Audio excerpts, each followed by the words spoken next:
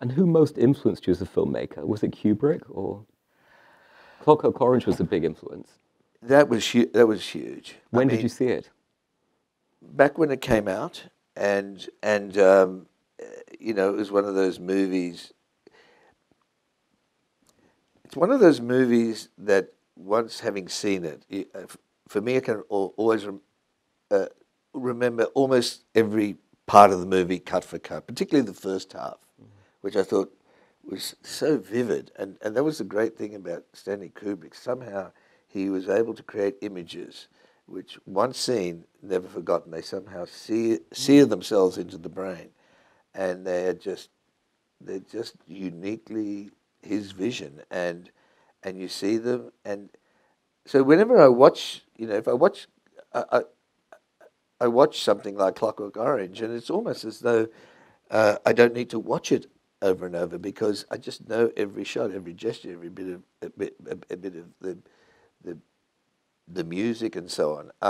I but you know the filmmakers that influence you. When I really became interested in cinema, it started with the silent filmmakers. I just remember first saw Buster Keaton, and I thought, wow, this guy really, really knows, uh, you know, what the potential of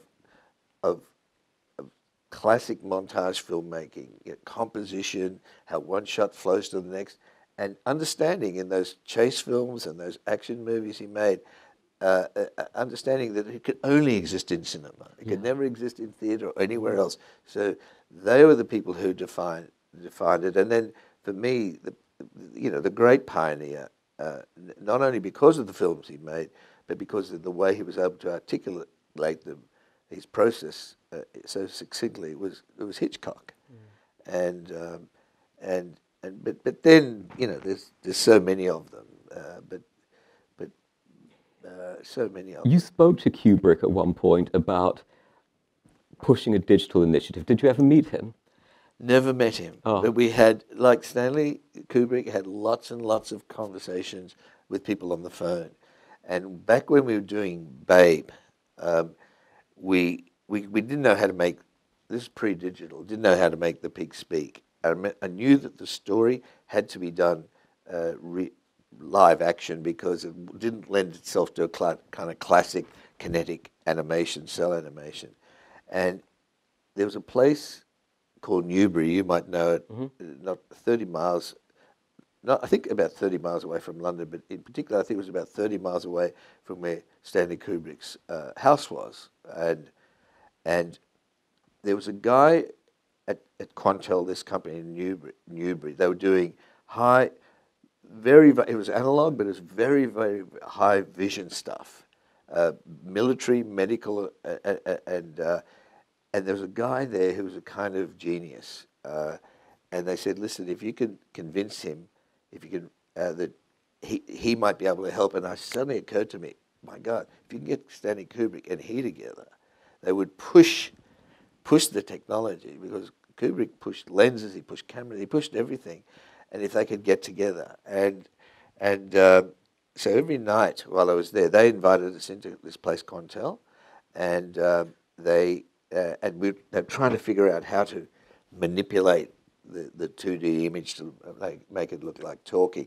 The mistake, I was definitely going down the wrong track because it wasn't digital and would never have really worked well. It would have looked artificial ultimately. Anyway, it was organised for Stanley to come to this place and see what was happening because he was so interested in technology. And then his daughter, who was pregnant, gave birth to a child on the day or two before he to come, and he had to go down to London. And they never got together. And I don't know whether much would have happened because of that digital thing. I think that was happening but did you elsewhere. talk to him on the phone then? Oh, endlessly, every night, because Wow. that's how he About Babe?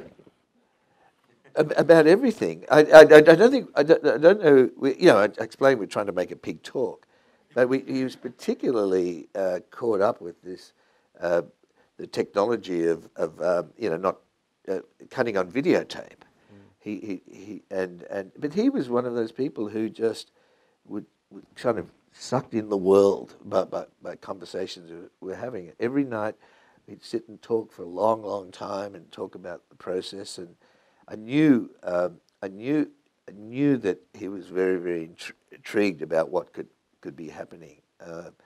And of course, you know, I'm sure people know this. One of the fascinating things he told me about how he had, if he had readers who were reading for him, but never knew it was Stanley Kubrick.